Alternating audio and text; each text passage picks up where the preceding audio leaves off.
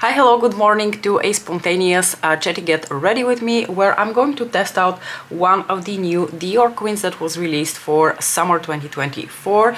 This is in the shade Pastel Glow, and I think people have been going bonkers over this quint because it is just such a cute little like spring summer color story, isn't it? It's pastel, it has different sort of tones to it, and for me what's one of the biggest selling points is that it's in the baked gelée formula, which, as you know, is one of my favorites, and an item that we actually have talked already on my channel about last week or the week before, I can't remember. We talked about the new Miss Dior perfume. So this is the newest version of Miss Dior, which was created by Francis Kurkdjian. We've talked about MFK and Francis Kurkdjian's scents quite a bit on my channel, so I was very intrigued, and I shared in my pet pairing, I want to say, for last week, how excited I was that he has, you know, contributed to a new version of Miss Dior. I'm actually going to start doing my makeup and we can continue chatting. I'm going to take the Urban Decay Primer Potion to apply as my base. So I sprayed the perfume immediately the first time I saw it in store, and then I couldn't really decide what I felt about it. And then last Friday, I had an absolutely glorious Friday last week because I took a day off and it was the most beautiful spring day outside. It was warm, it was sunny, it was actually Saturday was also nice, but yeah, this past week has basically been back to winter, as you can also tell from my clothing. But anyway, I took the opportune moment to enjoy a day off because I needed it, and I also wanted to enjoy the good weather. When you live in a country where there are like 5 nice days in the year, you really have to make full advantage of that. I'm going to take the Prada Reveal foundation in the shade LN5. So we went to the city center again with my husband and my son, and I popped into store again to spray again Miss Dior and make up my mind about it. And I sprayed it on and I continued smelling myself throughout the rest of the day, and honestly I ended up quite liking it. I thought it has like a very like sweet seductiveness, like the scent has a very like sweet seductiveness to it, and I thought, you know what, I'm just going to get it at some point. And I thought I would wait maybe for a sale for Mother's Day and ask my husband to get it for me, because my first Miss Dior was a present from him for Mother's Day. But then just as I was, you know, about to remove Miss Dior from my cart, thinking, you know, I'm just going to wait it out, I saw that they had all of a sudden these quints on the website. I bought these from Isipari XL for my Duchess here, and I had been looking already for quite some time whether these are on the retail stores here, because I was quite interested in Pastel Glow ever since I saw the release photos, the promo photos. So I've been checking quite often for Pastel Glow and it just wasn't on. Then all of a sudden last Sunday it magically appeared on the website, and not only that, but it was 25, like they were having like a 25% off sale. So I thought, you know, now is my time to get both the perfume and the eyeshadow palette. So I bought both of them, and I am very excited to try and make up my mind about both. I still think Miss Dior smells very like sweet, seductive, and I quite enjoy it. And yesterday even my husband commented that I smell very nice. Now the interesting thing is that I don't know that I can really smell myself. Sometimes if you spray a perfume you can really like smell yourself and you know that you're leaving a trail, the sillage, as one might say, using the professional terms. But with some perfumes other people can smell you better than you can smell yourself. So I think this may be a case where I don't know that I can necessarily like distinctively say, oh, I'm wearing this perfume today, but maybe other people can. I'm very curious. I'm going to take the Dior Skin Correct Concealer in the shade 1N. Speaking of concealer, I decided to finally get the Chanel Sublimage, because I've been using this one pretty much exclusively for the past half a year, and it's not a product that's going to, you know, last forever and ever and ever. And I still really love this, and if I end up not loving as much the Chanel Sublimage, I will still repurchase this one. However, the problem with this product is that I believe it's also been reformulated, and I'm not really sure what people have said about the reformulated version. So I thought, you know, if I'm going to risk it anyway, because if I buy a reformulated version of this concealer, I'm still buying a new product. I'm not buying the exact same product that I own now. I figured it's maybe better, while I still have the Dior concealer, to try something different and, you know, hopefully end up liking that Chanel Sublimage concealer, because it was also ridiculously expensive. It comes in a tub, which is already, I'm not thrilled about that. I think it makes a huge mess. I'm actually completely sure it makes a huge mess, because Charlotte Holdcroft has commented several times on how messy that product is, but it looks so nice on Martina's under eyes. From all of the descriptions that she's given and the way this looks under her eyes, I thought, hopefully this one works out. So fingers crossed that I didn't waste 100 euros. Sticking with Dior, I'm going to take the Backstage powder in the shade 2N to set the Prada foundation, and also to give it a little bit more depth, because it is still a slightly, you know, off shade for my skin tone. It's just on the border of being too light for me, like visibly too light, but with a little bit of powder I think I can salvage the situation. I'm going to do my brows with the Too Faced Laminating Brow Wax, but I think I'm just going to like cut that footage out because it's just super boring. It's been a while since I've used my cream products, and there is a specific reason why I want to use my cream products today and talk to you about a specific new release. But first I'm going to take the Charlotte Tilbury Sunkissed Bronzer in the shade 2, that is the medium shade. So, yesterday I saw that after teasing for a few days that something will be returning, which didn't sound very exciting, Pat McGrath Labs is actually releasing new shades of the cream blushes, so the color bombs that were released last year in the spring. And I have to say, I'm sort of like missing a big release from the brand this year. They just didn't really do anything for the spring this year. The past couple of years they've had pretty epic releases for springtime with like the bronzers and the blushes and highlighters and quads, and this year, since the beginning of the year, there was a disappointing Valentine's Day release with the cardboard quad that had plain eyeshadows that cost 60 something euros, and since then it's been radio silence. And now finally she started posting inspo pictures, or her team started posting inspo pictures, and I thought, oh, something is coming just in time for a spring release. And then we get this sort of like underwhelming, not disappointing, but like it's fine, you know, neither here nor there kind of release. But I am going to take one of the blush sticks. So this is the shade Peach Lotus, which is a gorgeous shade, and I really love this formula. And I'm very happy she's releasing new shades, because some of these were clearly missing in the lineup. And in fact, I'm considering picking up the nude shade, because there is going to be a shade which there is some sort of a nude in the name, which is the reason I was hooked on it, because I've actually been thinking how I would like to have something a little bit more nude in this range, because the two shades that I have, while they're gorgeous, are not necessarily the kind of shades that work with all kinds of makeup looks, and especially not during the winter. So I thought, okay, great, it's very nice that she's releasing a nude shade. There are a couple of other really like poppy shades, which I'm sure are going to look absolutely fabulous on people of a darker skin tone, or, you know, are just fun for the summer. But it's like 4 new shades of the color bombs. Really? That's it? That's what we're getting for the spring and summer of 2024? That's really not very promising, and not giving me lots of hope that there's going to be anything exciting happening when the new mothership releases. I don't have any of Pat's like highlighter balm, so I'm just going to take the one from Victoria Beckham. This is in the shade Pearl, and if I'm not mistaken, my sponge is the preferred way that I apply this product, so I just take a little bit like this. So I don't know what you guys think about this release. I'm guessing none of you are really thrilled about it. And like this whole like lack of releases, the uninspired releases, is really confirming to me more and more that Pat has really left the chat when it comes to her brand. She's gone back to, you know, doing her thing on the runway. She's given the reins to somebody else, and that was it. We had a good run, and now we have to get used to the permanent change in the brand and the fact that Pat McGrath Labs will never be what they used to be. I mean, we've been talking about this for at least a year now, almost since the release of the palette, the mothership palette for last year. But you know, us humans, we like to like hold on to that glimmer of hope that maybe, just maybe, she was out and she'll be back. I don't think that's happening.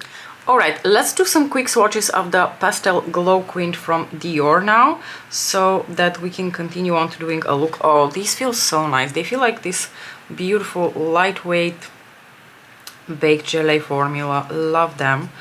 And I wanted to just say a few words. I know exactly what I'm getting myself into here. I know that these are not going to be high shine, they're not going to be metallic, they're not going to be sparkly. So here are swatches of the first 3 shades. So we have this like whitish mint green type of shadow, then this peachy one, this really fun pop of lavender here, and then the 2 sort of like sandy and coppery shades. I know very well what I'm getting myself into when it comes to this formula, and I'm not buying these eyeshadows because, like I said, they're going to be super impactful. I've kind of like gotten used to these types of formulas now being just very soft, very elegant, very lightweight on the lid. And what I love to do with those is use them as a base to put other sparkly things over top of them, like my liquid eyeshadows from Pat or Lisa, or some of the toppers from Pat McGrath Labs, or my Bobbi Brown palette, because I think the texture of these eyeshadows is so lightweight, so non-texturizing and so elegant that it can really take upon that layering quite well and create an ethereal look, even if you're putting several types of like products over top of each other. So here is a close-up. As you can see, they're quite light, although these two have a really decent amount of pigmentation. I'm actually quite happy with the pigment that these are giving off. I didn't expect them to be more pigmented than this. And I'm going to create a look around them, but I want to also warn you that I'm not going to stop at just these eyeshadows, and I'm just going to do my thing and I'm going to layer things, which I think irritates some people because I've received criticism that I always put some sort of like Pat Sparkle and hide whatever is underneath it. Listen babes, you do you and I do me. This is the way I like to do my makeup. I'm more than happy to show the makeup before I apply the sparkly eyeshadow, but I'm going to do makeup the way I like it because this is my channel. If you want to just see these eyeshadows in action and just that, I'm sure there are plenty of other creators out there who are going to give you that option. I'm giving you the option of how these eyeshadows are going to look combined with other products. Now for today's look, I actually want to somehow incorporate this lavender shade because I think it's just so much fun. I think I'm going to start off with this one and apply it like close to my lashes as a bit of a liner to give a little bit of depth to the look. I would really love to use this sandy shade all over my lid because this is a very Mariam shade. And then I think maybe I want to put this one in my inner corners because I think it would be really fun. So for starters, I'm going to go into the coppery shade. This is just such a beautiful, again, very Mariam eyeshadow because it has this delicious warm chocolate copper tone to it. These are some of my favorite eyeshadows. This is going to look absolutely beautiful also, smoked out all over the lid. Beautiful textures, very easy to work with, just gorgeous. As easy as that. Actually, while I'm at it, I'm going to apply this also on my lower lashes because I don't think I'm going to make it more complicated than that. I'm just going to shove this coppery shade also here. Then clean off the brush on my microfiber cloth and just blend it out lightly. Then I'm going to take this somewhat fluffier brush and I'm going to go into the sandy eyeshadow and apply that all over my lid and blend it upwards. Oh, that is really pretty. I really like this. That is super pretty.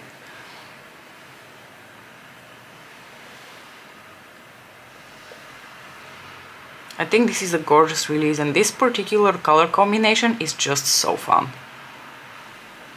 And I've been really looking forward to trying the Baked Gelée formula from Dior because I have Soft Cashmere, but Soft Cashmere is a completely different type of formula. So that's maybe something very good to remark here, that when you're buying Dior Quints, be aware that they're not all going to be in the same formula. So the a lot of their limited edition releases tend to be in the baked gelée formula, whereas the original line, including soft cashmere, they're baked, but they're not baked gelée. So that's a very important distinction to make. Not to say that their regular baked formula is bad, it's just different and it's a completely different experience. This is how the look is turning out so far. This is a beautiful shadow, but again, it's relatively sheer. I think you can build it up. I even think you could put glitter glue and apply a little bit more of that eyeshadow over top. In fact, you know what? For science, I'm going to do just that. I'm going to take a little bit of the NYX glitter glue, and I am going to apply a little bit of that in my inner corner, because my right eye in particular has been such a bitch this past week. Nothing stays in my inner corner because it's been so incredibly watery. So I'm going to put that in my inner corner, but I'm also going to take it over the lid, because I'm actually curious whether that will slightly amp up the sheen on that sandy shade if I have a little bit more of a base there. A tiny bit. I think it gives a little bit more shine, but it's really not spectacularly different compared to without. So don't expect a wow factor if you apply a glitter glue. You're just going to give like a tiny bit maybe more body and like 5% more shine. Okay, now I'm going to do something really fun. Hopefully I'm going to take the lavender shade on my pencil brush and I'm going to apply that in my inner corner, because I think that's just really fun. Oh, that's really fun indeed. I really like these sort of like lavendery shades. There is a shade like this in the Fleur Fantasia quad from Pat McGrath Labs, but like the one from Fleur Fantasia has more impact and it is a bit more of like a duochrome, and it is just such a fabulous eyeshadow. This is also fabulous, but this is more like fairy lavender.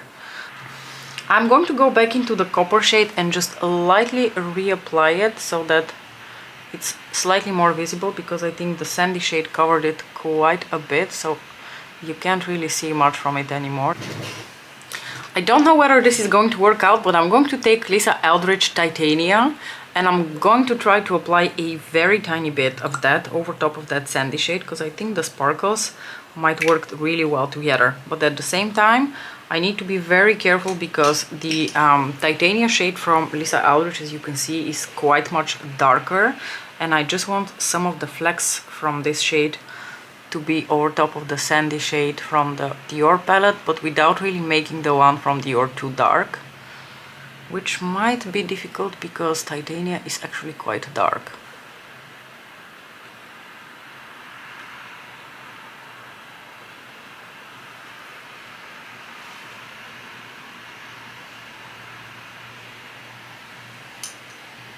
Titania is also like slightly greener in tone, because it has that like antique gold look to it.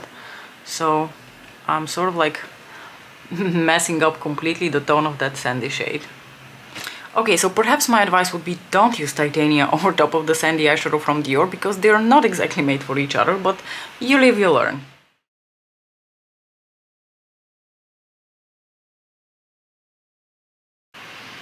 Let's do a little sparkle moment just to see how this turned out under artificial lighting. I actually quite like it under artificial lighting. I don't know about you, but I feel like it looks more cohesive when I shine an artificial light on it. I don't know, it's also very overcast outside. It's also really overcast outside, so that's not really helping the situation. For my lips, I chose the really fun Rouge Cinétique by Hermès. This is also one of their new limited edition shades for the spring 2024. It's a beautiful tomato red in their matte formula, but I have to say their matte formula, as you can see, still has quite a bit of luminosity to it. It wears quite comfortably, I have to say. Now, a few final words about the Pastel Glow Quint from Dior. I actually quite like it. I think this is a beautiful color combination. The textures are really pretty. You can go in like quite a few different directions and you can create, I think, quite a variety of different looks, even though you have only 5 eyeshadows. And honestly, perhaps except for this eyeshadow here, or also maybe even this eyeshadow here, all of these would be beautiful like one and done eyeshadow moments. I've really come to appreciate a lot of these types of formulas. This feels similar to the Tom Ford like wet and dry formula, but I think the Tom Ford wet and dry formula has more impact to it. This one feels even lighter and more ethereal, if that makes any sense to you. Anywho, I'm very curious what you thought about this look. You feel free to criticize me, because we can all agree that titania was the wrong choice to cover the sandy shade from Dior. Are you planning on purchasing one of the quints, or did you purchase both? Are you planning on getting any of the new color balm blushes from Pat McGrath Labs? I'm very curious. Let's have a nice little end of the week chat in my comment section. As usual, thank you so much for watching, and I'll see you in the next video. Bye!